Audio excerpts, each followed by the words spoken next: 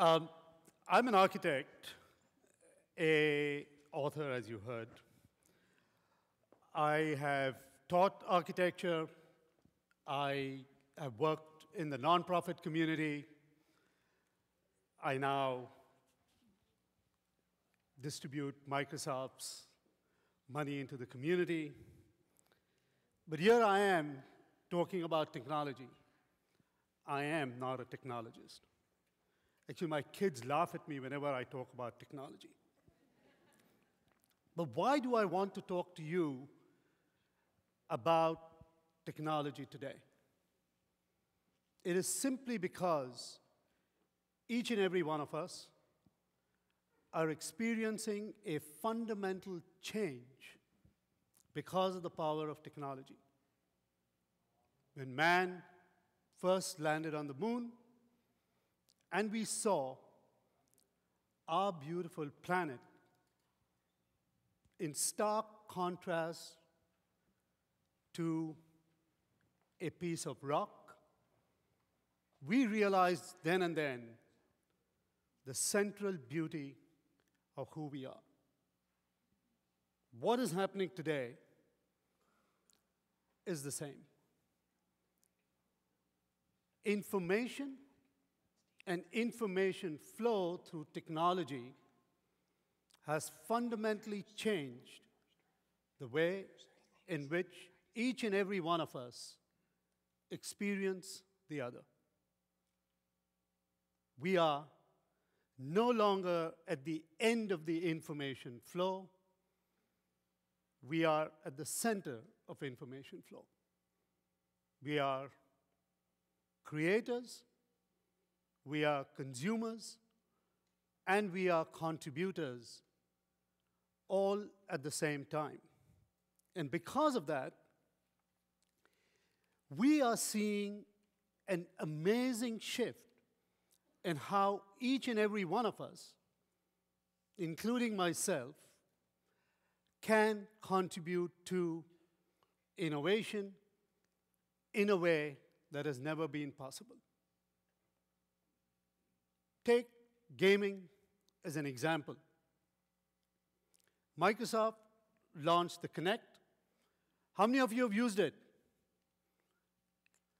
Well, all of you should use it,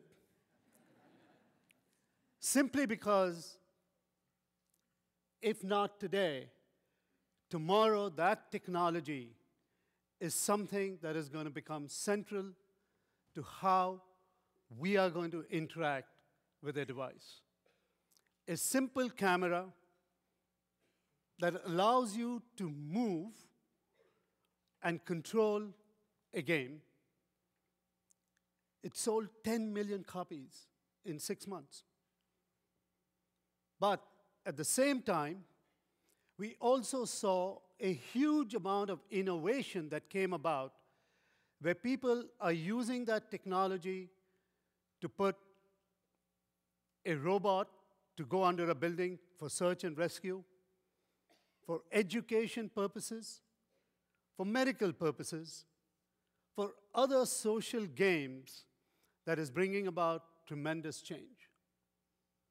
What I want to demonstrate for you here today is the work that our colleagues from the University of Washington, the Department of Electrical Engineering have done. Frederick Ryden, who is sitting down there, the PhD student, and Professor Howard Chiswick have developed what is a very fascinating tool, which is a remote touch, a device that allows you to touch and feel objects at a distance using the Kinect. So what you're going to see is Frederick here is going to move a device which is a robotic arm, which is a commercially available device. And on the other side, now if I can get the, there we go. So what you are seeing is the hand is moving with the object because Frederick is moving the robotic arm on one side. This is not magic. This is happening because of a computer that is connected to the Connect, and information is being relayed. Now, if I can have Professor Chiswick move his hand and see what happens there. Isn't that cool? Come on.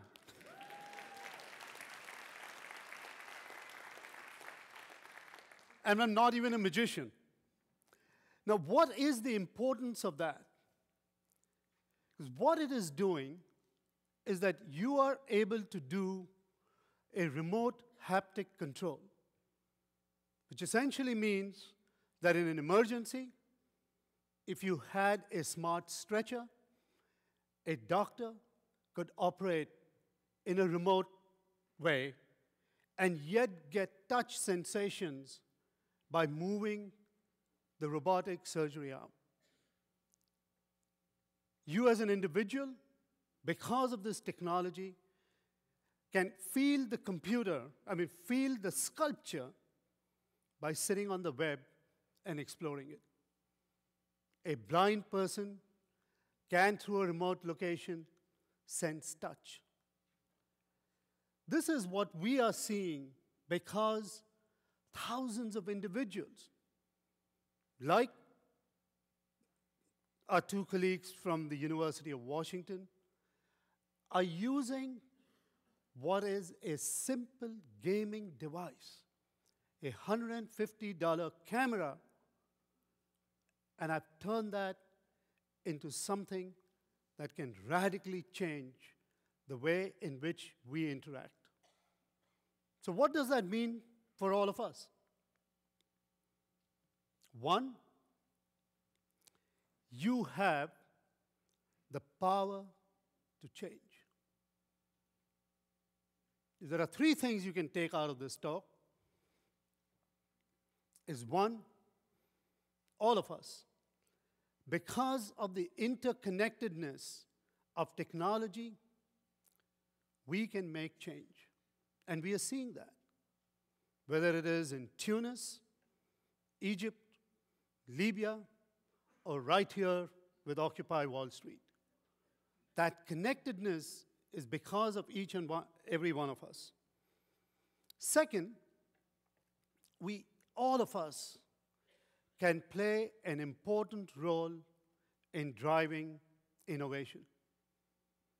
You don't have to be a technologist, nor do you have to be a multinational company to drive innovation. A platform developed for gaming is being changed because there are hundreds of thousands of individuals writing new code on top of that, and the company is making that available for non-commercial and commercial users so that you can completely transform the way in which innovation happens. And finally, don't be afraid of disruption. Harness it. Disruption happens every single day. And if we harness it together, we have the power to make change. Thank you.